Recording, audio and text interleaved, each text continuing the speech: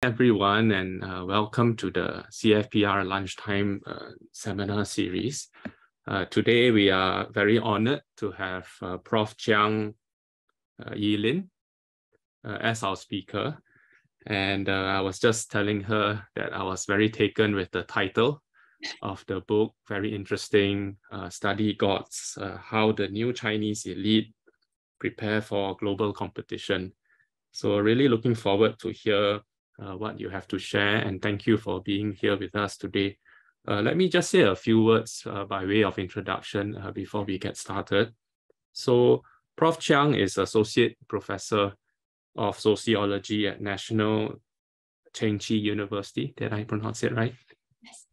Yeah, so her research focuses on educational stratification and intergenerational status transmission in Greater China, with a special interest in how family background as well as cultural capital combine to shape children's educational attainment.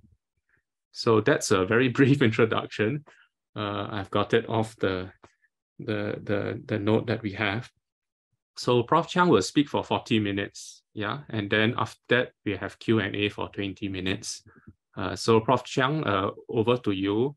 You can begin by sharing your slides. Thank you. Thank you. Oh, what is my mind? Great. Thank you for inviting me. I'm super excited to be sharing my new book, Study Gods, How the New Chinese Elite Prepare for Global Competition. Before I begin the talk, I would please note that all of the names in this talk and in the book have been changed to pseudonyms, and all the universities and schools, except for my affiliation, mentioned in the examples have already been changed to sister institutions or institutions that are all similar in school format. And so please meet Ashley Fong. Ashley Fong is a math major who graduated from Cambridge. She received multiple offers before her graduation, and two were particularly interesting. One was that she could move to Switzerland and she would work in the largest corporation in the world. Another was to move to France, Paris specifically, and she would go to the best business school in Europe. Either way, both options put her expected initial salary at about 100,000 euros upon graduation. And so after some decision-making, Ashley decided to take the first route and to go work in Switzerland. A year later, even though she was working in Zurich, she felt tired of Zurich being a little town. And then so she got a job at a Japanese investment bank in Singapore. After the job hop, she is currently earning much more than she has been. She is paying a lot less taxes. And as a foreign worker in a Japanese company, she enjoys much better benefits than her Japanese colleagues. At the age of just 24, I asked Ashley what she wanted to do in the future. She wasn't exactly sure, as most youth are. She told me I could stay in the same company and move up the ladder, or I could job hop for a higher income, or I could get a master's degree.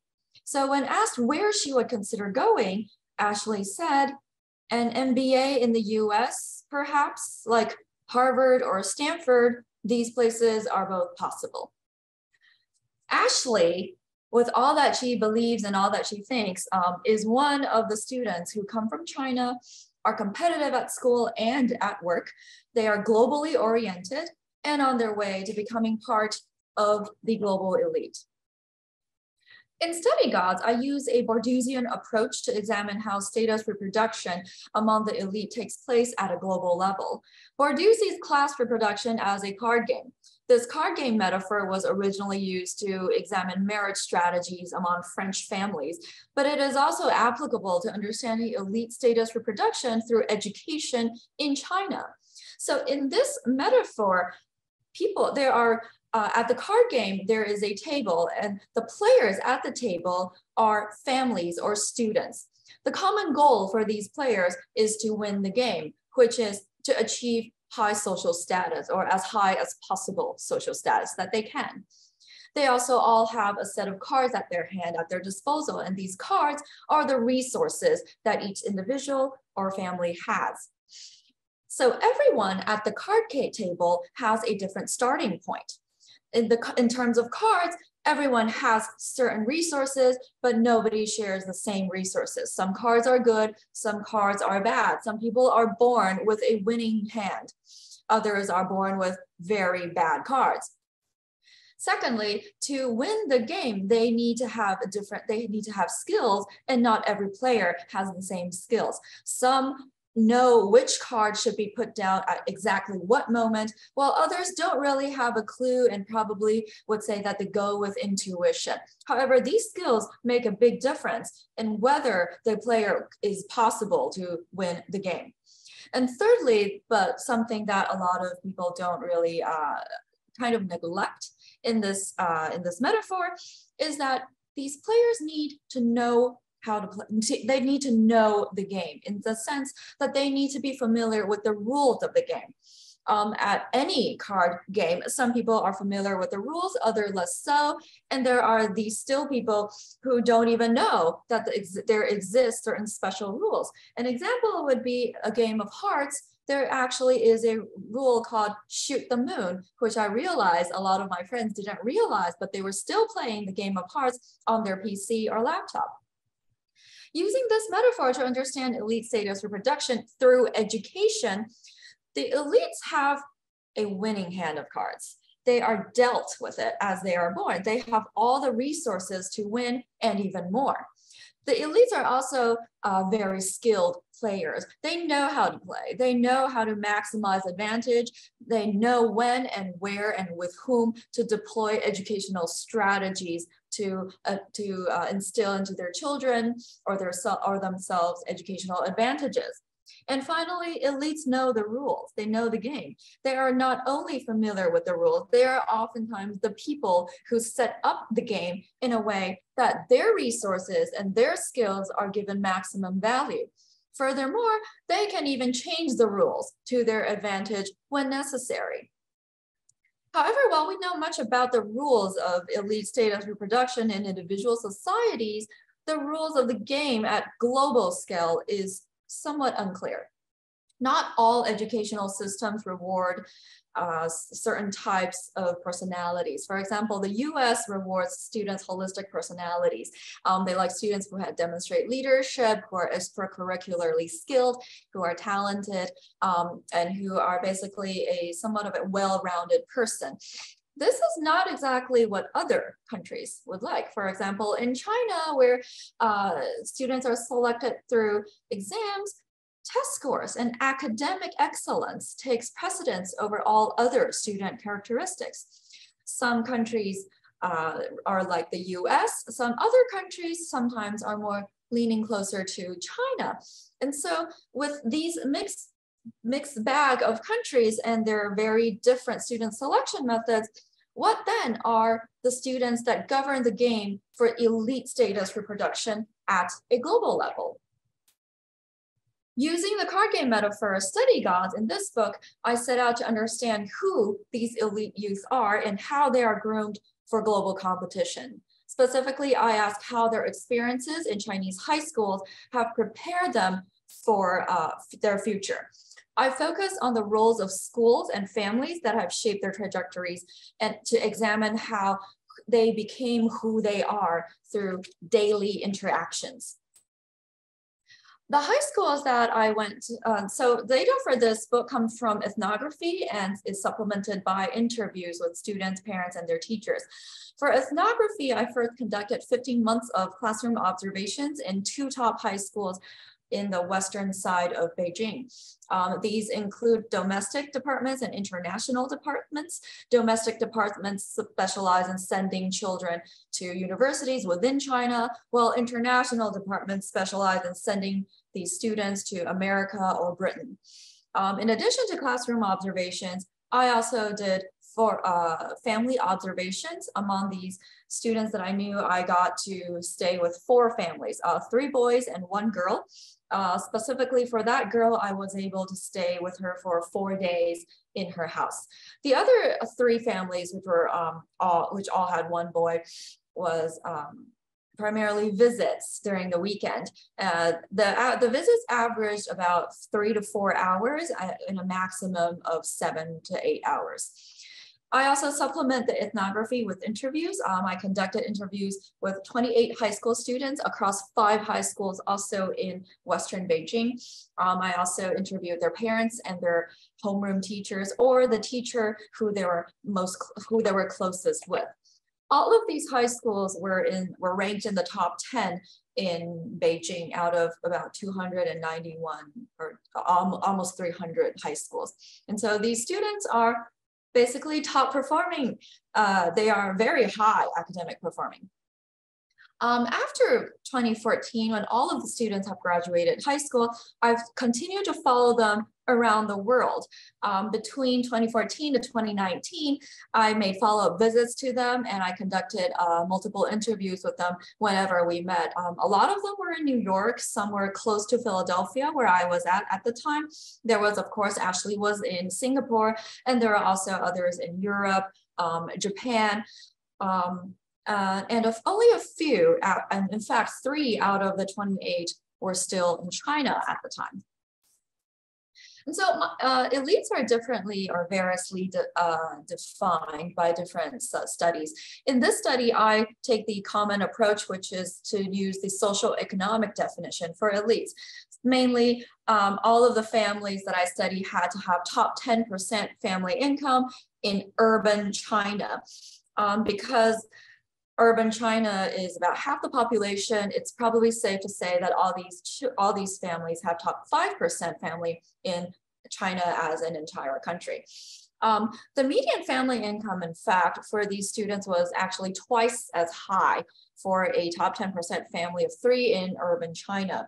And these estimates are most definitely too low because there's still gray income that is unreported. But otherwise, all of these students' families had assets in various cities in China, and all of these families mentioned that they could afford sending children to the US for college by self-paying. Using this definition of elites, students shared other characteristics as well. Their parents were primarily in professional managerial positions. Over 90% of the students' parents are college educated, which puts them in the top 1 or 2% in terms of education in China. And 2/3 of the families have military or party affiliation, and all of these families and the children have Beijing hukou. In addition to the children being top performing, their family resources is quite high, let's just say. And so in 2012 and 2013, it was quite easy to follow these students. I would hop on a plane, go to Beijing, do a round of interviews and visits, and I would get all 28 of them in the sample. By 2019, it was a little difficult. I had to travel around the world and to usually visit 1, maximum 2 in each international trip. These students have also changed. Before, they were high school students, those quirky teenagers. But 2019, they were somewhat accomplished young adults who were working in finances or in academia. They were no longer high school students, but workers in a sense. In 2012, all of them were in China. In 2019, only 3 were left there. Instead, they really scattered around the world. And so for those who have been working after college graduation in 2017 or 18, all of them had received top 5 to 15% individual income in the countries that they were working. And this includes the US, the UK, Singapore, Japan, Hong Kong, and of course, including China. The elite students in top high schools in my study had learned at least 3 things as they are preparing to go for global competition. The first thing is that they needed to understand the rules of the game, which is to know the status system, how the system is set up, what matters, what doesn't, what counts, what does not count. And then they need to strategically navigate the status system, which is to skillfully play this game of competition. And then finally, third, they always need to plan for contingencies in case anything fails or in case they encounter bumps on the road. They would need a fallback plan to stand up immediately and rejoin the game. In this talk, I will focus on the first one and the second one, which is to know the status system and strategically navigate the status system through daily interactions. To introduce the status system, let me say a little bit about what the student status system is. To get top status and become a so-called elite inside the high school, one must know what are the valued characteristics. The students in the study had a very, very clear hierarchy among themselves, and the system is found across all 5 high schools that I visited. The students constantly evaluated each other and also their high schools according to this. The rule in the high school was simple. Test scores determined everyone's status in school. Those with top test scores, or who could go to Beijing or Tsinghua University, the Ivy League or Oxford or Cambridge, would have high status in school. And those below the school average would have low status. And the below average, meaning if they cannot go to Beijing University or Tsinghua University, or if they went to schools such as UCLA or Wisconsin-Madison. Just a disclaimer, I think UCLA and Wisconsin-Madison are great. I would be perfectly happy if I went there. But these students clearly have a very different standard than me or most commoners. And so, however, there is a problem with this data system. These schools that I mentioned are top 10% are top 10 out of 300 in Beijing, and the students are top performing. They're really all top 10% too, not just in family background, but also in test scores. And so when as many as a quarter of one's schoolmates are going to end up in top universities, it is unlikely for all of them to have equally high status. But in any hierarchy, it is almost impossible for 20 to 25% of the population to have high status. And so a secondary form of division emerged, which was demonstrated ease, or the apparent lack of effort in studying. With these 2 criteria, students who demonstrated ease and top scores would have the extremely high status, and then students who did not demonstrate ease, but who had top scores would still have high status, but not the absolute top high status. And so in this sense, the hierarchy became a 4-fold hierarchy, starting with the study gods. The study gods are students who I just mentioned don't seem to be studying, but they are very high performing or even top performing. Studyholics then are also in high status because they are top performing, but they are below the study gods because they study a lot. They are visibly putting a lot of effort into work. And then moving on to the low status categories, we start with the underachievers who don't study and are also low performing. Finally, we have the absolute bottom, which is the losers who study a lot, but are still low performing. So you can see that in this system, test scores determined student status. Basically, high performers had high status, and it is even better if they demonstrate ease in whichever status group that they had.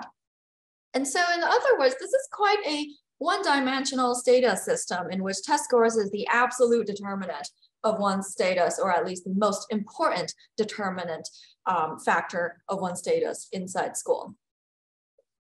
Status in schools carried real consequences by students. They basically shape their everyday interactions with almost everyone around them. An example would be Claire. Claire had top status in school. Students who never talked to her knew her, and she basically dominated student attention. Claire was a study god who later went to Yale University. But before that, it wasn't so clear to me. And so this is how I got to know the status system through Claire. All of the students I knew kind of talked to me about Claire, and they all knew about her SAT score. They memorized her full application list. When Claire didn't hear back from any of the universities early in the spring semester, whenever I demonstrated the slightest degree of pessimism, toward her outcomes, such as I would wonder out loud if she should have applied for other lower ranked universities and not stick at the very top. All of her classmates, or people who are not her classmates or simply schoolmates, basically the students, would immediately rise to her defense. They would say that Claire had to wait because all the places she applied for were top ranked and that her backups were other students' dream schools. So in those weeks, whenever I was in the school, I felt as if the whole cohort was holding their breath about Claire's admission outcome. Of course, Claire later went to Yale, and to celebrate her achievement, the school posted a life-size poster of her on the front gate and showed her full body picture on a flat screen TV facing the entrance of the main building. Underneath her picture was Yale University, written in all caps and bolded. Other students' headshots with admission results then flashed by in no particular order. Students remembered who she was, even in the next year after she had graduated. Claire's classmate Brandon, however, was one of the faces that flashed through that flat screen TV. Brandon was a below average student and his SAT score wasn't that high. And so he counted as an underachiever. But Brandon was extracurricularly talented. His American teacher told me that he played violin solo in school concerts. When I shadowed him for an entire week in school, he played basketball frequently with friends and other schoolmates during afternoon breaks. And in my scorekeeping, he was either the highest scoring player or he had the most assists. So he was a really good player. Brandon also helped others with homework in his favorite subject, psychology, which was the one subject that he absolutely aced. However, these talents went unrecognized by his peers. No one seemed to remember that he played violin. They didn't care who did what on the basketball court during breaks. There was also no coincidence that it was the American teacher who noticed his extracurricular talent, while none of the Chinese national teachers did. Brandon later went to UCLA, which is a top school by, again, our standards, but not for these students. The next year, when I visited the school again to do more ethnography, the students remembered Claire, the study god who had exceptional academic achievements, but they didn't know who Brandon was at all. The status system didn't just determine peer interactions. They were also related to student-teacher interactions. As I wrote in a Philno expert of mine, let me read it to you. I went to the school and interviewed Wei Chen on the sunny day. Our interview ended slightly before the class started when the bell rang.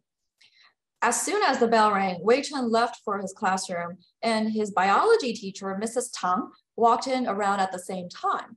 As soon as Mrs. Tang entered the teacher's office, she peered at Wei Chen's back and approached me with folded arms. After Wei Chen had left, she said, Wei Chen wanted to hit the gym last Tuesday, but it was after hours. So when people see that at a gym or anything is closed, they usually just walk away, right? I nodded. Yeah, I didn't know what else you could do if something was closed. Mrs. Tang rolled her eyes, but not Wei Chen. He got angry. He kicked and shattered the glass door of the gym. And he was caught on security camera in school uniform. The gym contacted the school, so now we have to deal with it. We told the gym, oh, he's a 12th grader stressed out about the Gaokao, something like that.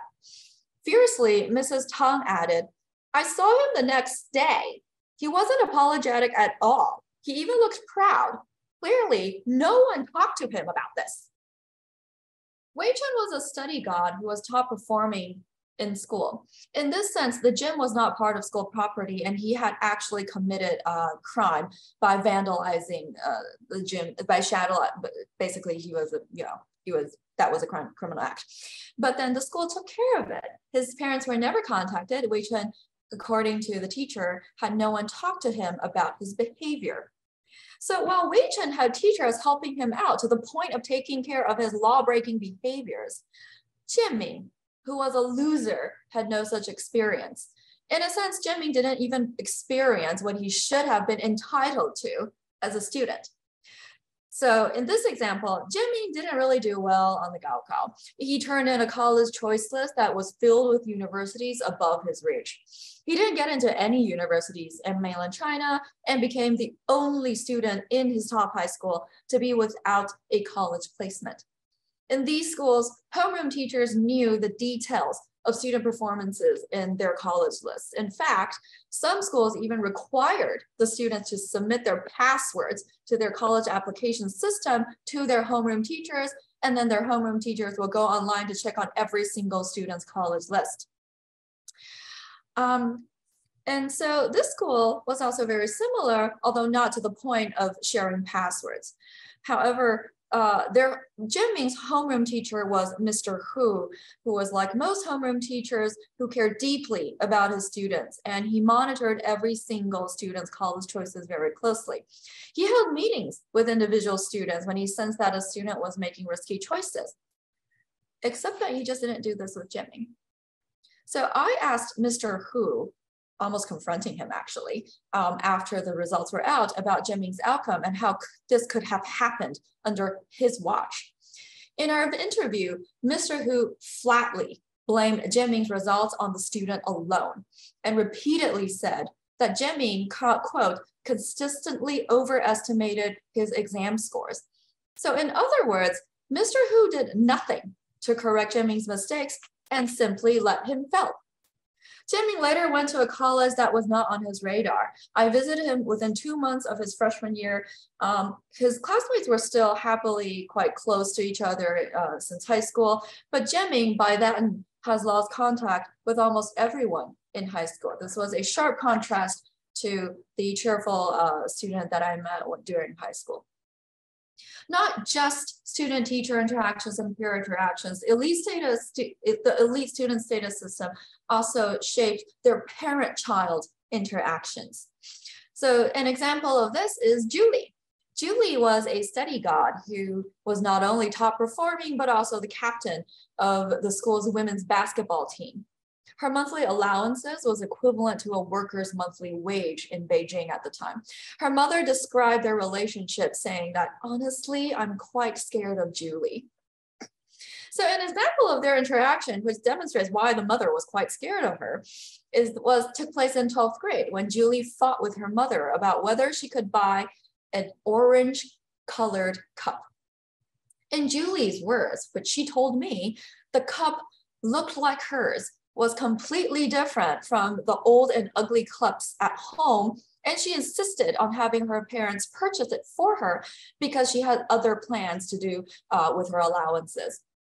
The mother, however, thought this cup was a little too expensive and it was unnecessary. Since Julie was leaving for college in 2 months, there's really no need, according to the mother, to buy a very expensive whole new cup for her to use for just 2 months.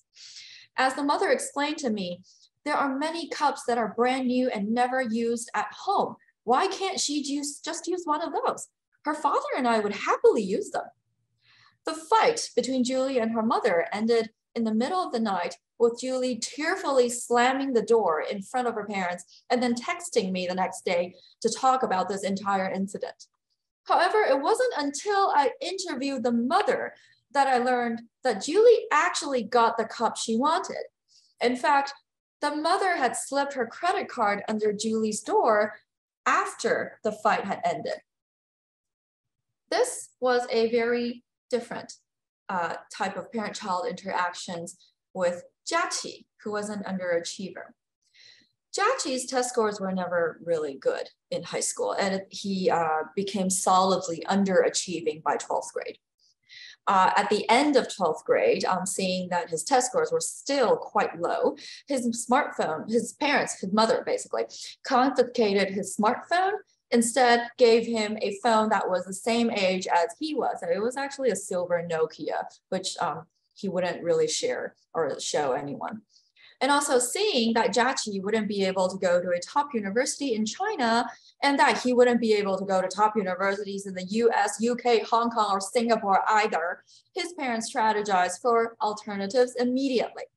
One night, just 2 months, within 2 months actually of the Gaokao, they told him to sit down on the sofa in the living room and announced to him at that moment that he would be going to a university in France right after the Gaokao.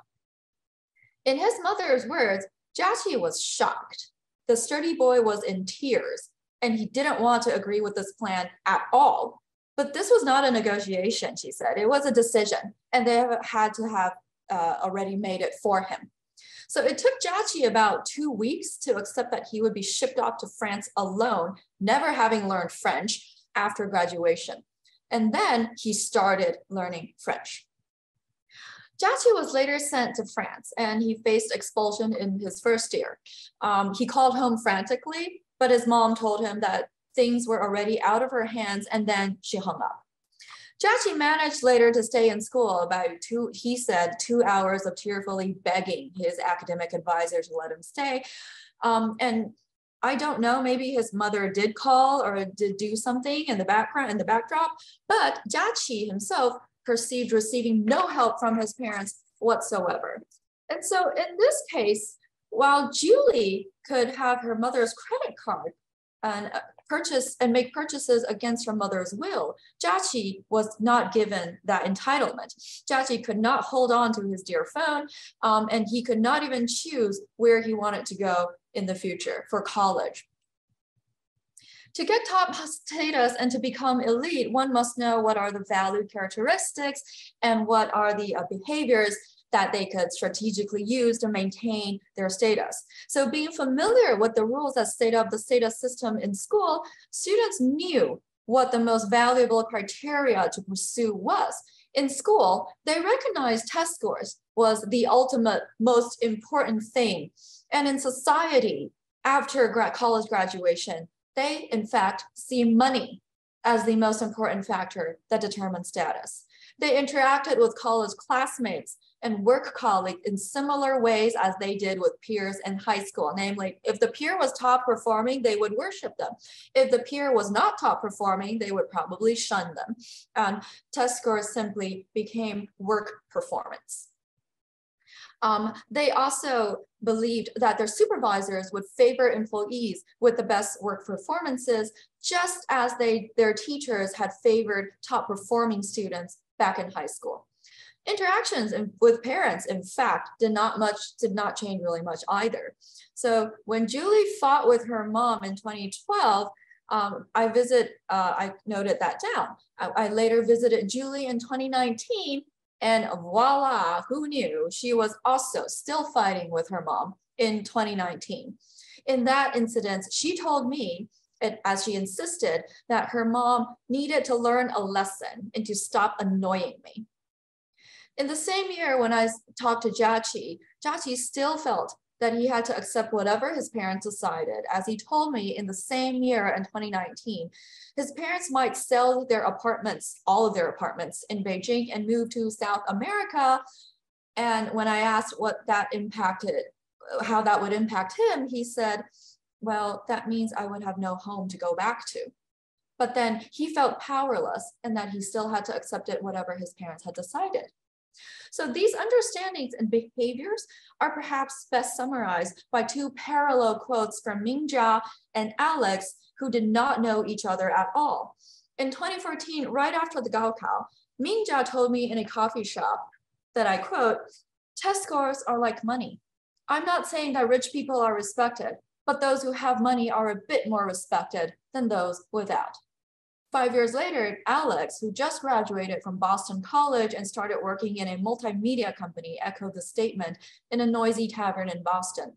He sipped his cocktail in front of me and said flatly, "People, society, respect those who have money. This is a simple dimension."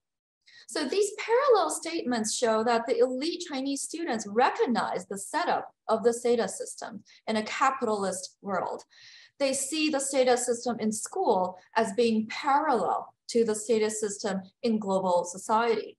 As they were pursuing test scores in high school, they were familiarizing themselves with the pursuit of money in global society.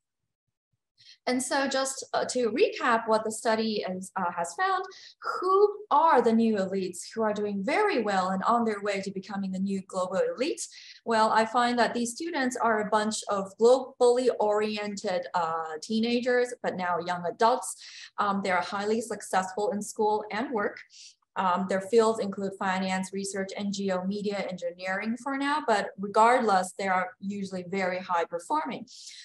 They do very well, and even the less successful ones do quite well as well. For example, Chengchi, who was having all that trouble with his parents, with his school, is currently an aspiring engineer at Lamborghini, which is middle range income in Italy, but very high prestige in the field of vehicle engineering. And how did they become like this? Well, the less they knew the status system and they have strategized behaviors with everyone around them. And finally, they also plan for contingencies. These lessons are learned at least since high school and deployed everywhere they go. Thus, by preparing for college, elite students prepare for global competition. As they become elites in China, they're also trying to become elites in global societies. Given that these young adults might be maybe be an important force of inequality, not only in China, but around the world, this study actually calls for a new refined perspective of the elite. And specifically, this refined perspective could consider the scope of elite status attainment by broadening it to not only look at elite status attainment within a country or within a national border, but on the whole as a global society. And so the usual definitions of elites is that they are powerful and influential within a country, or that they are quite wealthy by local standards. But now in this studies, as I have shown, the new elites are not restricted by borders. They might be born in a country, they have studied in a second, they have already worked in a third, and of course, they might hop around to other places or perhaps retire in a fourth, fifth, or sixth. Elites from different countries will cross paths. They might be in the same school, they might be in the same internships, they probably would work in similar companies. But this all shows that elites in this world are no longer small groups of influential individuals who dominate a country, but an interconnected group that spans across national boundaries. And I believe that understanding elite reproduction at a global level might offer more insight than examining elite formation within an individual country. And finally, to conclude, elites really are a driving force of inequality. This has been shown not just in the 2007 Lehman Brothers issue, and also throughout the COVID pandemic years. There is increased inequality in China, but not just in China, in fact, around the world. Inequality rises rapidly during economic crisis, during the pandemic, and also during war. In such an unequal global society that we all currently are in, possessing the skills and abilities that are valued across countries and across educational systems is critical. It will allow us to justify and sustain high status. And receiving training in these skills and abilities becomes a distinctive advantage. Yet because these processes of how one becomes like who they are takes shape through micro interactions at a daily level and also over a long period of time, oftentimes these mechanisms become invisible to the public and therefore are oftentimes unrecognized. But however, again, the study calls that global society, I believe, would be better off by having a greater awareness of how elite youths reproduce their parents' high status. And then perhaps after that, we could all acknowledge that together, every society contributes to producing a group of what is now becoming the new global elites. This is the end of my talk. Thank you. Thank you very much, Prof. Chiang. Now we have questions. Anyone?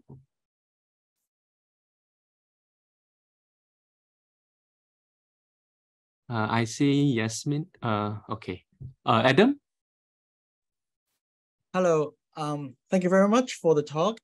It's very interesting. And I have a question. I noticed that you use the word elite. And I think most of the people of the respondents that you have are having really high income job, and then they study really well, and so you're talking about the elites that with a professional background, things like that, and what I want to know more. So because elite or status could be different from wealth, right? So of course, the elite could be wealthy, but not all wealthy people are having this kind of studying very well in school. So I just wonder, because in maybe my wrong impression, but some people, they have a lot of money, maybe because of the family business of last generations, and they do not study really hard because they don't have to. You know, they just want the family business and that's it.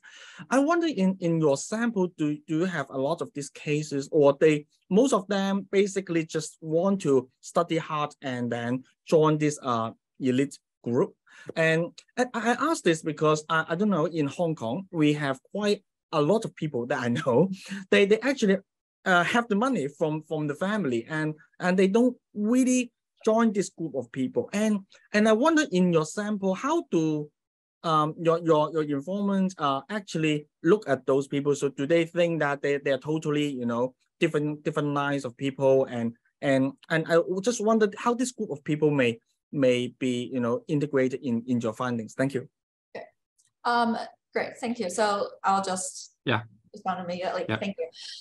So this is a really good question. There are, at first I was also thinking about those really rich people who don't study a lot at all. There's also some of them, not as many in Hong Kong and Singapore, but some in Taiwan too.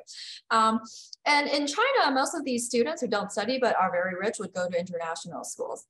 It really depends on their test scores. If their test scores are that low, or let's just say if their test scores are high, they would probably go to American-focused, oriented schools. If their test scores are low, they would go to Canadian schools, or schools that focus on sending children to Canada. They could also go to pretty good universities just by that. At least we know that Harvard and other places allow students' families to make a sizable donation and will officially admit the student. But then all of these means that they are still trying to get at least a good bachelor's degree. So I don't think, I can't remember of any cases of, or I don't think I've heard of any family who is rich and students don't do well and they don't care about college at all. They still want the kid to go to a nice college. And so I think this is because the elites nowadays need to justify how they arrive at their money.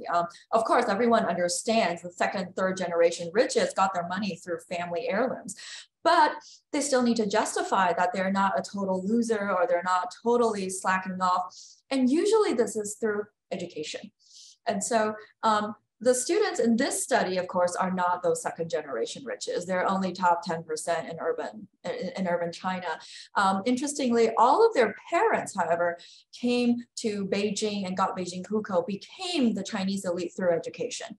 And so this is probably one reason why they have this tremendous focus on education, the belief, not just Chinese culture or Confucianism, but this is how they themselves have received upward mobility. And in my interviews with the parents, they oftentimes tell me that since their child was born, they have decided that just as, this is actually Claire's mother said that just as we came from Inner Mongolia to Beijing, Claire would go from Beijing to the world. And education was one of the most important steps that they plan to achieve this goal. Thanks. Thank you. Yasmin, you want to ask your question? Thanks so much. Thank you so much for such an interesting presentation.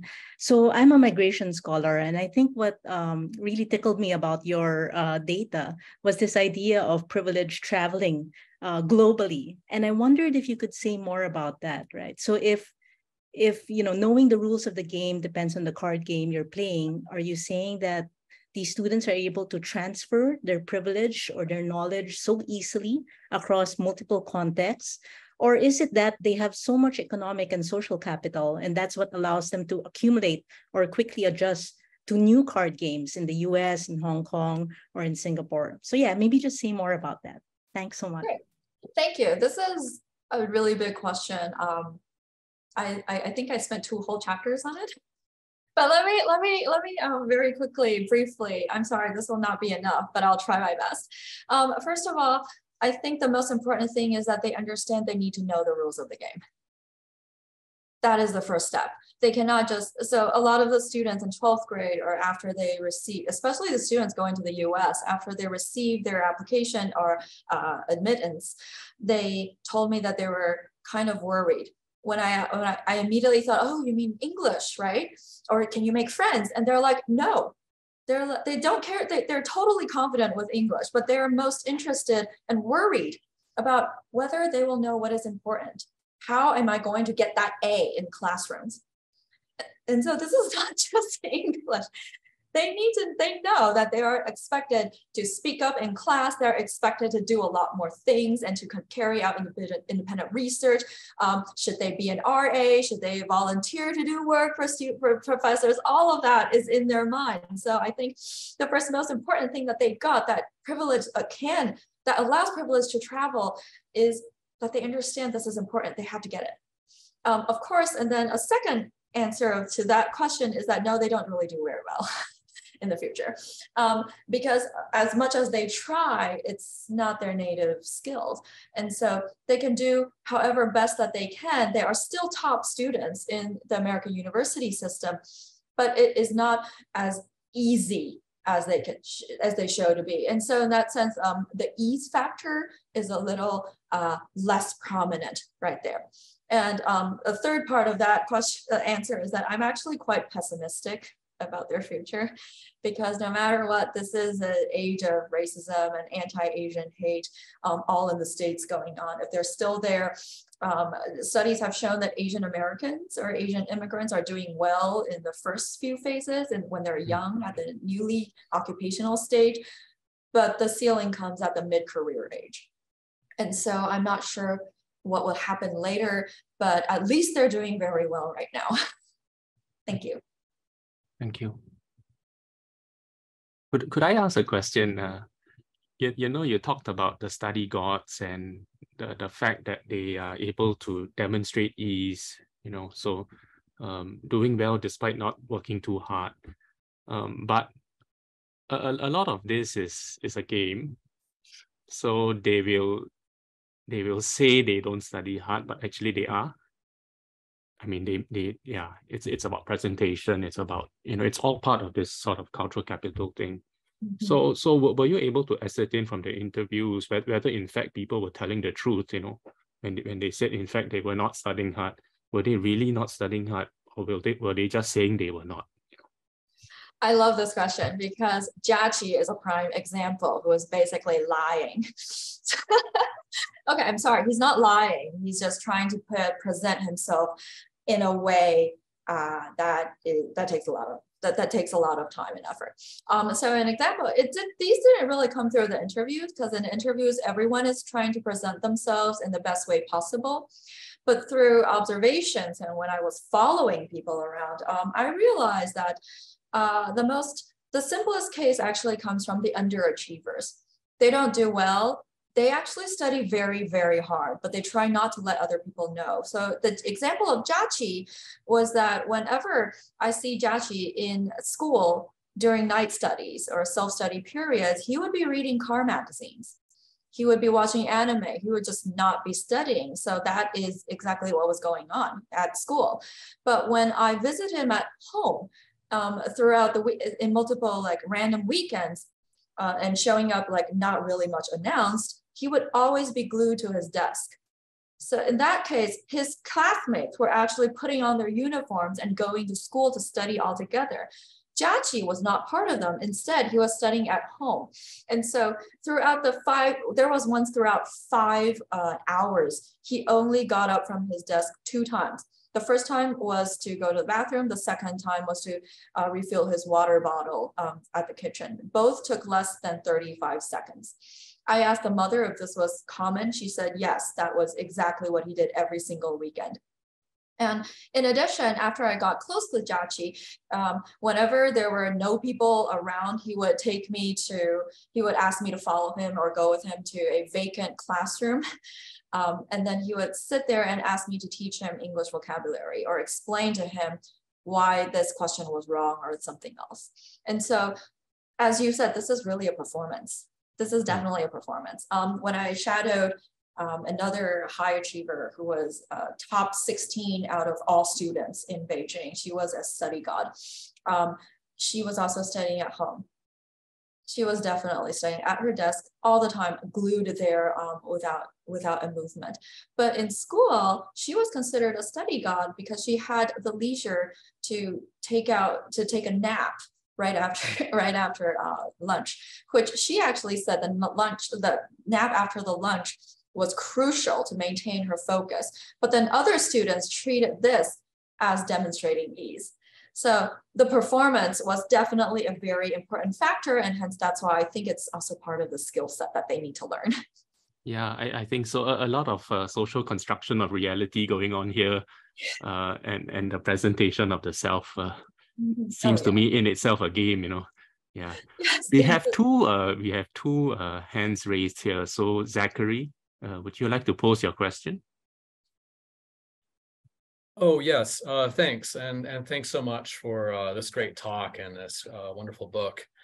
I'm curious if you could maybe say a bit more about gender. And I know that in China, as well as in more than 70 countries around the world, all over the place, women are outperforming men in education, and they're enrolling in college at higher rates and graduate school. And so I'm curious, you know, how you saw sort of gender combining with the status hierarchy, and whether or not women, for example, were enrolling in the international department more, trying to go abroad.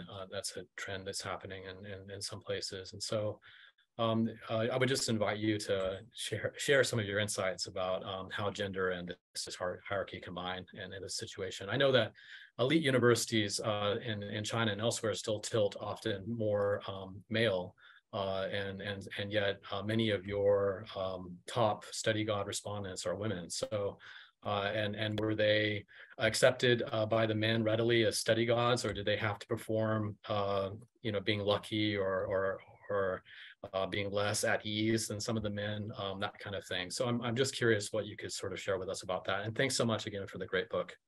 Thanks. There was definitely a gender difference. As you said, that girls were outperforming boys. So there were more girls who belonged to study gods and studyholics, and there were more guys, like an army of guys in underachiever category. And so that is interesting itself, because sometimes you would see girls being very hardworking in classrooms. So that kind of adds on to the gender stereotypes that girls are obedient, they stick to their desk, they're not very active. But that's primarily because I can't say that there's a causal relationship, but there is more girls in the studyholic area.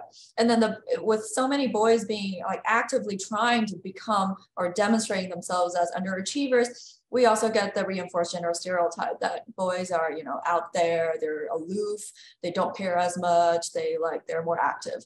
And so that is one thing that happens in the schools. But then actually the interesting part added on is that after education selection, these girls are going to top universities around the world. And top universities entails greater competition. Well, the boys don't get that much competition because they're going to pretty good universities where they ace everything. And so so when I visited them in college, a lot of the girls were suffering from physical illness due to anxiety, or like Claire said, as when I visited her at Yale, she sort of developed an inferiority complex because everybody was so high achieving and she just couldn't keep up. So this was very common among the girls. I would say about 80% of the girls who went to the US had some sort of physical issue in the first semester due to anxiety. The boys, however, were quite confident. They were very confident. They didn't go to as top universities, but they also didn't have as much competition, and they were acing everything. And so that was that was kind of a difference that I'm not entirely sure how to pinpoint, but that is something that emerged. Thank you for asking. Thank you. Mutsun, you want to pose your question? Yes. Hi, Prof. Chiang. Thank you very much for this very interesting talk. So I actually have a question about this internal streaming or decision making process among the study guides. And so as you mentioned that, so basically the high status is indicative of the, first of all, the universities they apply to or they attended, right? And so there has been some internal diversity, and some of them is about the top 2 universities in China.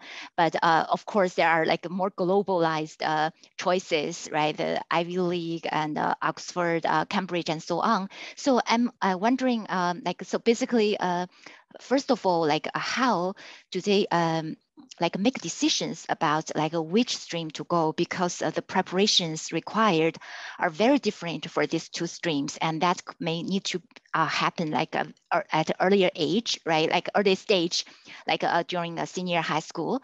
And secondly, actually, that that decision might translate differently, right, regarding this value, either as global elites or as just like more marketable values inside China, right? Because if you're talking about globalism, we talk about cosmopolitanism, probably those international top schools are like preferable, right? Like a better position to like fulfill those roles.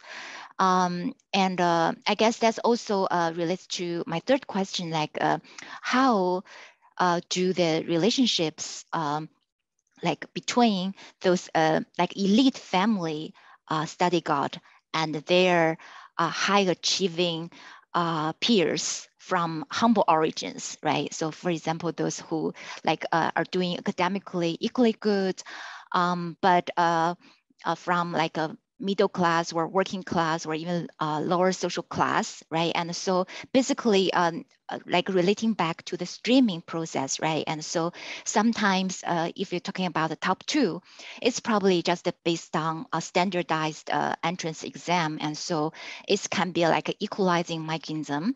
But if you're talking about the applications to Ivy League international top schools, and that definitely requires much like family resources. And so, I mean, so basically, it can be put that how do those elite family study guides like make sense of their elite status in reference to their like equally academically capable peers from humble origins, and how does that speak to their like a streaming process? Thank you. Yeah. Great. Thank you. So the first question was how they decided to go abroad. It's actually decided before they go to high school. It's in the first thing that they need to do is to choose whether you want to pay for international department or a domestic department. The domestic department is 750 yuan for tuition, while the international department is 10,000 yuan. So it's a lot more. Oftentimes, of course, with that amount of money, the difference becomes a parental decision. After all, they were only 15 or 14, 15, 16, 14 or 15 when they entered the school. So oftentimes this is a family decision, and the parents usually would make a very elaborate, deliberate choice of whether their children will go abroad in college, or actually the alternative was after college. And so for them, I think there are a lot of mixed concerns. Some parents wanted children to go abroad as soon as possible. Others wanted their only child to stay with them for 4 more years so that they could help out with whatever they needed to do or something like that. And so that was not really a student decision, but the families had multiple considerations. And then the effect, of course, as you said, is very different. It's better to go earlier than later. But actually, I would say that the best would probably to go in high school, when they can already learn exactly how to like fit in American society. But on the other hand, they will probably never really fit in because they were born and raised in China for most of their lives. So this is like an immigration, I think this is an immigration, a very interesting immigration question that we could look at. How does assimilation occur? Is it still segmented when people are really trying to join the mainstream elite? And how do they break out from other cultural norms that are not exactly come at as easily? Your third question was about relationship between two different types of origins, but equally. Yes, that was actually the original plan for this entire thing, for this entire study. But then I later realized that I had to abandon that project because I couldn't find anyone from humble origins in these elite schools. These elite schools are tested in, they don't select based on family background, but the fact that I could not find working class background students what came as a shock, and it kind of attests to some of the research that have shown that family background selection takes place in the first education selection, which is this one. I do have a little information about how people inside Beijing or Tsinghua universities, like they are all top performing. They're in the same university. Some are from elite backgrounds and a lot are from humble backgrounds. During that time, I think students at first were still focusing on test score competition.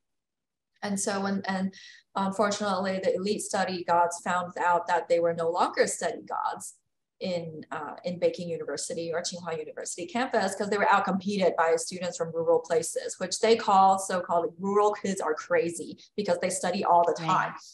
But then the problem then was that as elites, they shifted the rules of the game. They decided that ease was more important than test scores, essentially shifting the underachievers versus the studyholics. And so the humble kid, or kids with humble origin who study very hard and have very high test scores, all of a sudden had low status. But then they were able, the elites themselves were then able to put on that front, that performance, and then they had top status again. Of course, all of this changed immediately after they graduated, where work performance became the main thing again. And so this kind of demonstrates the power of the elites. They really could change the whole status systems. And kids of humble origins, despite all their effort and despite their performances, had no way to confront them, but instead were simply passively sorted into a different status group.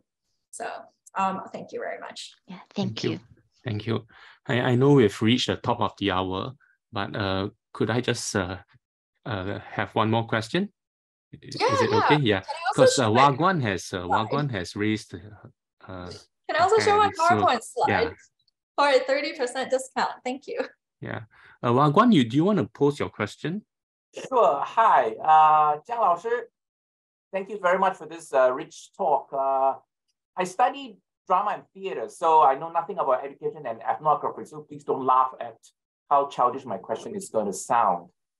The title of your talk is Study Gods, and I'm wondering to what extent you mentioned that the end result for these study gods is to get rich, right? It seems to be commons, financial power, purchasing power is the ultimate goal. How many of them, if you call them study gods, actually aim to become the gods of education, aim to get a PhD, to train the next generation, to become public intellectuals, or to become gods in their own country, to become part of the political elite. You mentioned too in the beginning of the talk that the network that they form globally is an important part of this process of becoming. And I'm wondering if you can share a little bit more about that process, about them continuing that kind of global connection after they graduated. Thank you. Thank you. This is a very difficult question, but the global connection is pretty interesting. So the students, I primarily asked about their networks when they were in college in various places by doing that. I asked who their friends were, where they were from, how did they know each other, and where their best friends came from. All of these questions pointed out that these students tried very hard to make connections with students around the world. For example, Alex, who was in Boston College, he deliberately befriended a group of Kenyan students. I'm not sure why Kenyan, but he had that was an important social group for him. Ashley, who went to Cambridge, deliberately tried to fit in with all the other local students. She was trying to establish friendships. She even formed multiple relationships with them, personal and friendship-wise. She very much imagined and tried to become like part of them. There is also, for example, Claire, who started dating a Singaporean and very quickly tried to immerse herself into the Singaporean community right there. And so I think these are important networks that they're doing. Of course, there are some who simply stay within the local community, the Chinese network community, because there's a lot of Chinese students anyway. They have a huge Chinese student association that they could simply draw networks and resources from. But the fact that these students are trying very hard to immerse themselves into other national groups, I think is part of their attempt to make that global connection. Of course, this is very, this is kind of like somewhat of a slim evidence, because this was not exactly what I was focusing on, and I couldn't get too much information out of them after in college because I could only visit them instead of stay with them. So it was not that much of an ethnography anymore.